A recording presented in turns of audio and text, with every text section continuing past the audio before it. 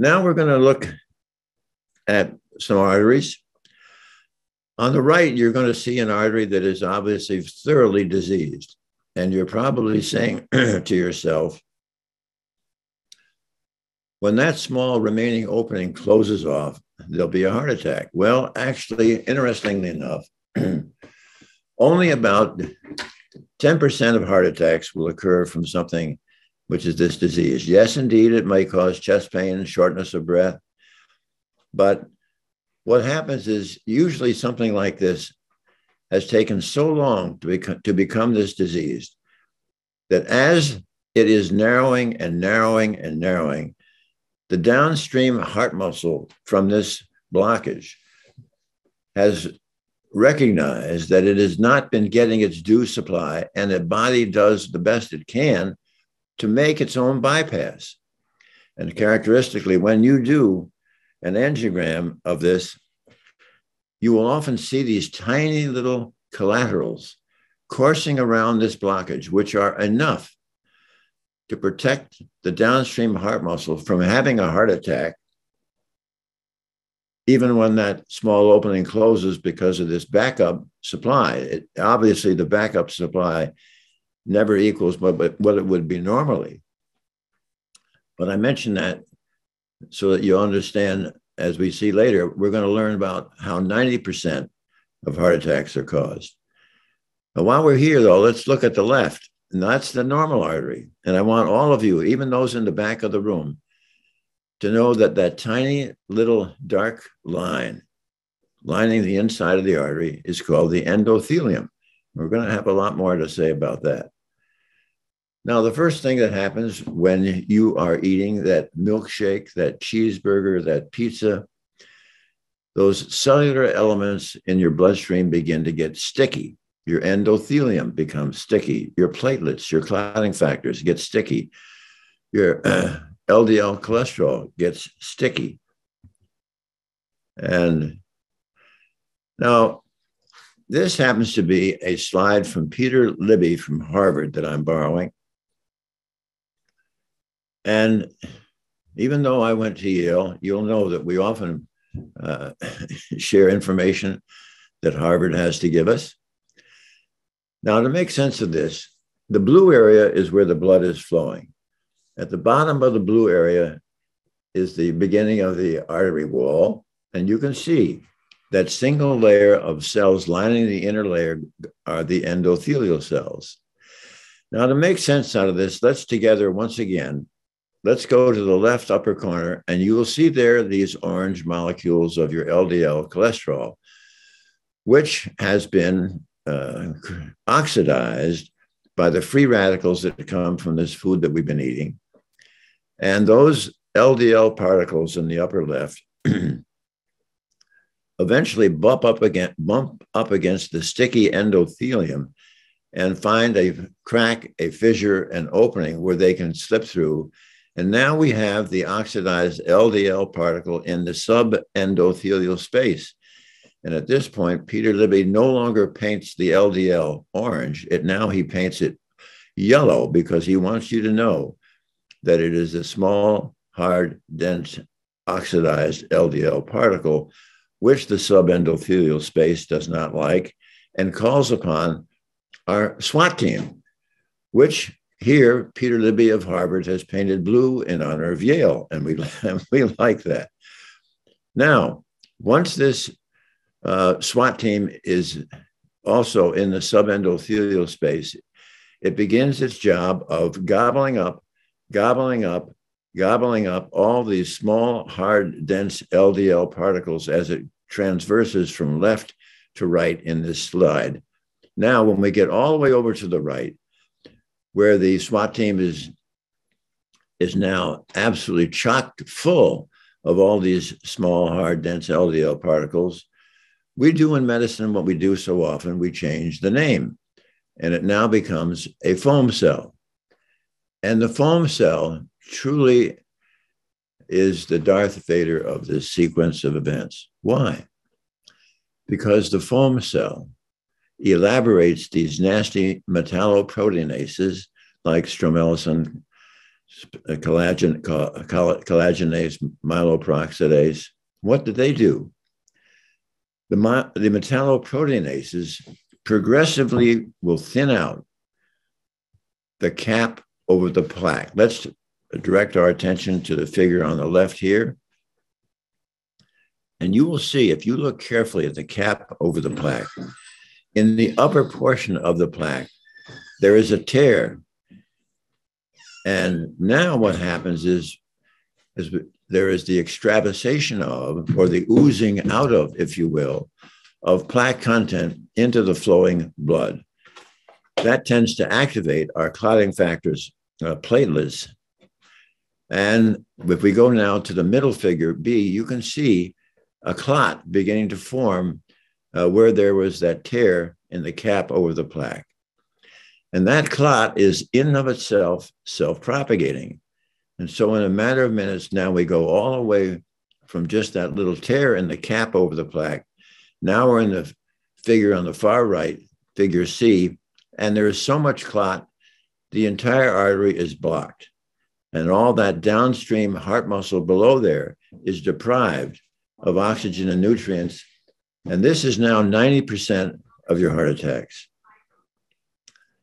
Now, if I do my job correctly today, hopefully all of you and all of your friends and relatives will be able to make themselves heart attack proof. How are we going to do that? Well, we're not going to do that with a pill. We're not going to do that with a stent. We're not going to do that with a bypass. We're going to do it by changing your biochemistry. How are we going to change your biochemistry?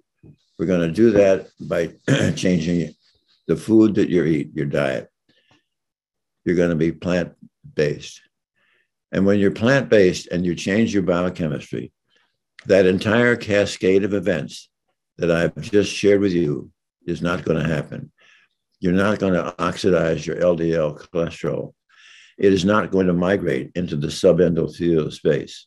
There will be no call for the SWAT team or the foam cell. And with no foam cell and no metalloproteinases, there will be no thinning of the cap over your plaque. As a matter of fact, you will strengthen the cap over your plaque. And when you strengthen the cap over your plaque, it cannot rupture. If you cannot rupture the cap over your plaque, you now have made yourself heart attack proof. We think that takes at least about 3 weeks. Now, you don't have to pay attention to the X-ray on this slide, but let's sort of focus on how the artist has drawn the opening to this artery. Half of it is filled with a blockage or plaque, and the other half is still open. And the other half, which is open, if you look at the innermost portion of it, you will see the endothelial cells. Now, historically, it's rather interesting that we used to think up and actually until about 1980, we used to think of the endothelial cells as those cute little red bricks that were lining our pipes. However, that all changed in 1980 when Dr. Furchtgott, working in his laboratory in Brooklyn, was taking the largest blood vessel in the rodent, the aorta. And he would take this aorta and he would make sort of an elliptical spiral staircase cut on the aorta. And then he would immerse it in saline and it would constrict.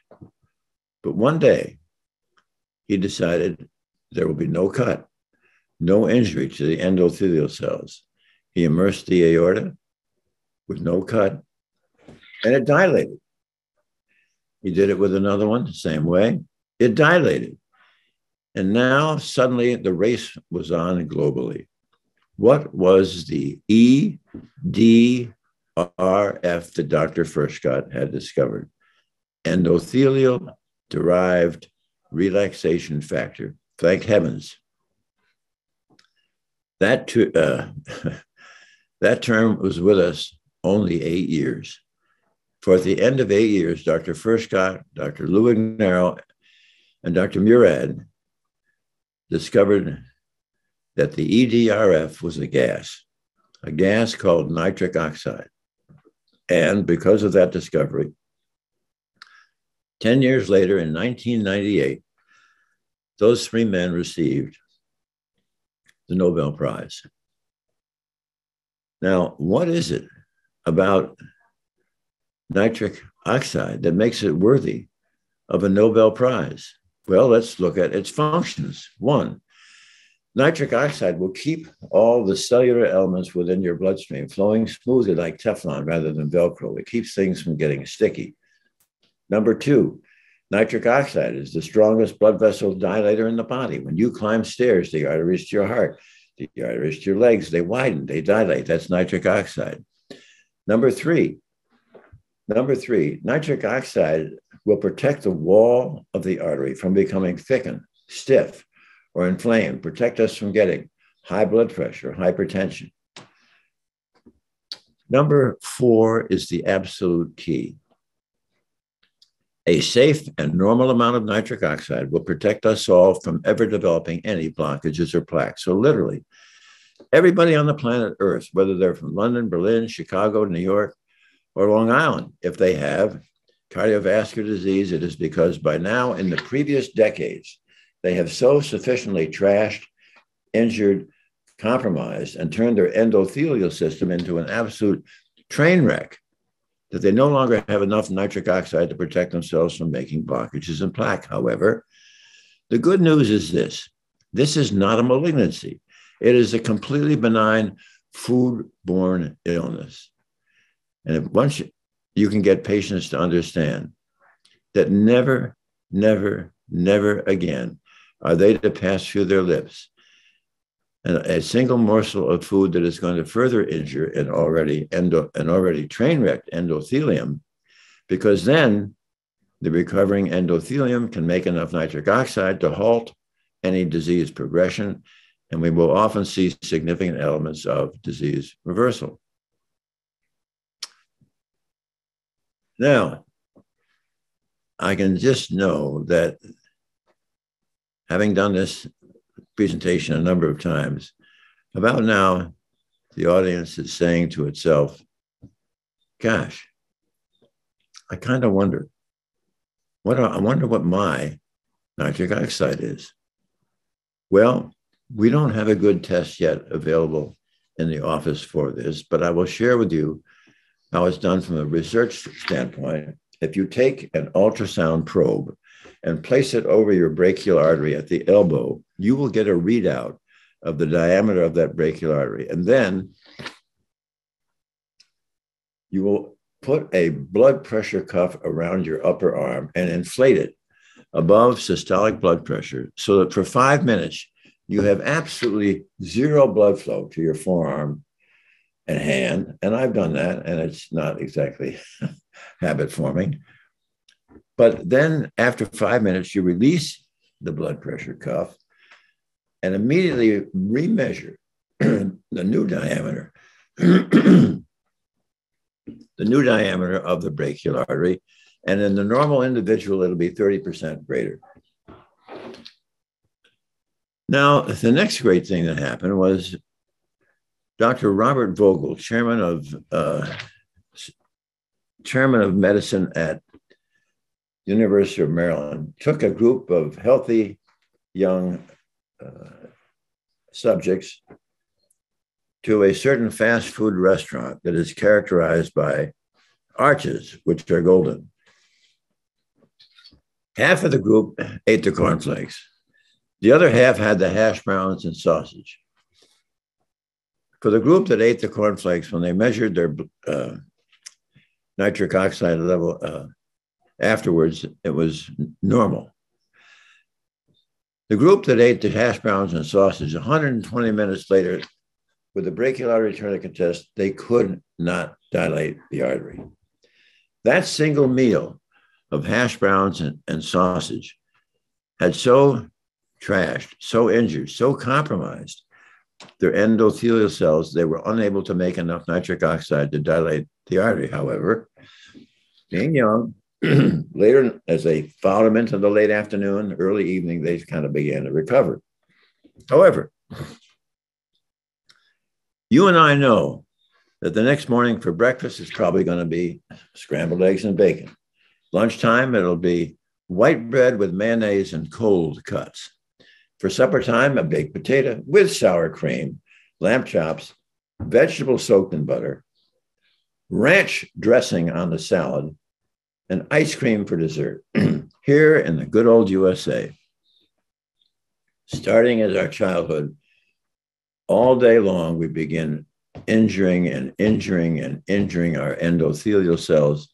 So it's no great surprise that as we approach midlife, we see this tsunami of cardiovascular disease.